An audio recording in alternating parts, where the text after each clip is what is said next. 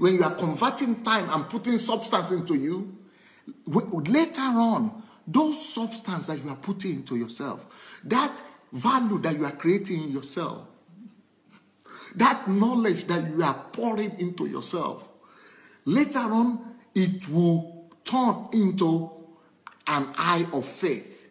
Your spirit will begin to, to hoover. Your spirit, the word will begin to stir your spirit. The spirit of God that is in you will begin to stir your spirit. Your spirit of faith, your eye of faith. He said, by faith, through faith, we understand. So, through faith, you begin to, understand the knowledge, the wisdom, the stuff you put in yourself will begin to open your eyes to see. You begin to imagine. Your mind will begin to roll. Your spirit will begin to roll and begin to think. Ideas will begin to come to your mind.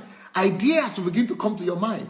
Ideas will begin to come to your mind. Your mind will begin to roll. Your spirit man, things will begin to stir up in you. That is good. When you are putting substance in yourself and nothing is stirring up, ideas are not coming to you, it means you don't have enough. Keep on putting more knowledge.